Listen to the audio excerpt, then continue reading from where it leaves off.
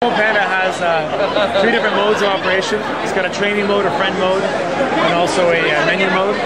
In friend mode, he tells little stories, little anecdotes, little jokes.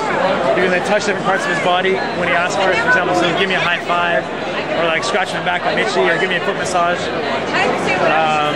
So when I say touch, he's got capacitive sensing. So when I touch different parts of his body, he can react to it. Touch his feet, his toes, his head, his belly. Okay. In menu mode, he'll, for example, say, touch my head for games, touch my belly for this, touch my feet to walk around, touch my hand to teach me tricks. Okay, so you can access some of the functions by doing that.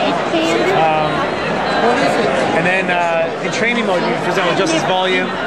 You can do a few settings. He can talk about himself. He comes with a cartridge which has all the content on it. So in order to change his content, change his stories, just put a different cartridge into it. There's a little plush accessory here, which has an RFID tag built in.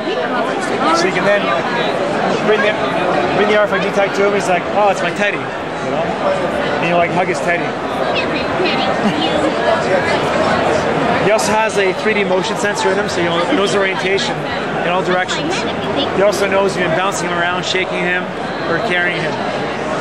He can also do a sit, crawl, sit, so he doesn't walk on 2 legs, but he can crawl around on all 4s. I touch my legs to walk around.